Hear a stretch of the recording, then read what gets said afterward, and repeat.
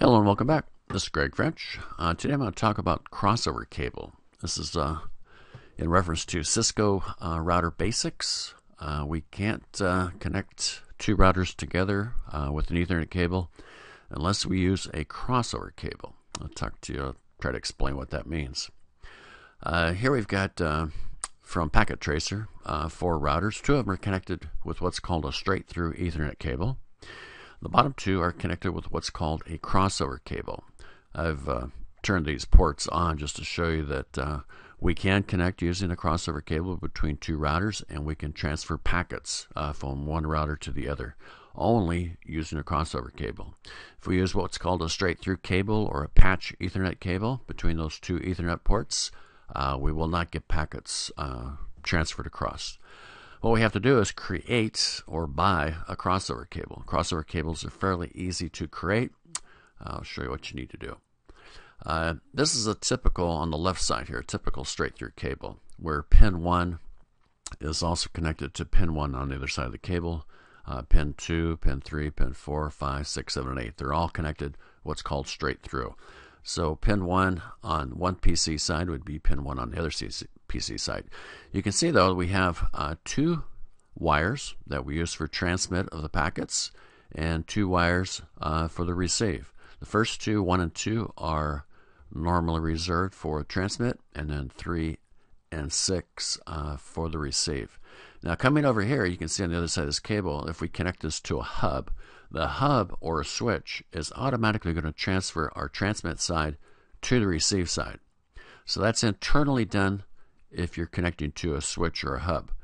But if you want to create a crossover cable, we can do that in the connectors or in the ends of the cable.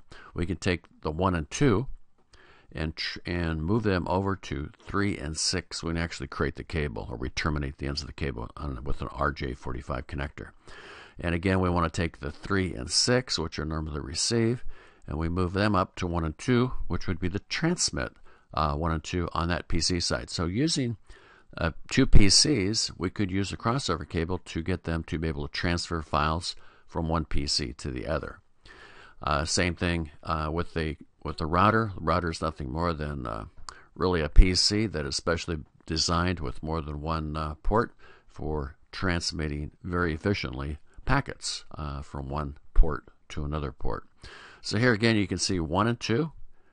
We have turned those or crossed those over on the different RJ45 connector on the other side to 3 and 6, and we've taken 3 and 6 and moved them up to 1 and 2. Got another diagram that kind of explains this. You can see we're using what's called the 568B wiring scheme for the termination of this plug, and you'll see that on a lot of your patch cables where we have this 568B on both sides of the cable, and it starts off with white and orange and then solid orange. And again, with the crossover, we're going to move that down to 3 and 6, and then we're going to take 3 and 6 and move them up to 1 and 2. So we get the transmit coming over to the receive side, and then the receive side going up to the transmit. Otherwise, if we don't use a crossover between 2 PCs or 2 routers, we will not be able to transfer the packets. Here's the RJ45. If you look down into the RJ45, looking from the top down, we start off with pin 1 on the left side going to pin 8. Normally, it'll start off with the white and orange and then the solid orange. And then we're going to move those to 3 and 6. So 3 becomes that white and orange, and then 6 becomes the solid orange. And then we take 3 and 6 on this side, the white and green, and move them over to the 1 and 2 place. And that creates the crossover cable.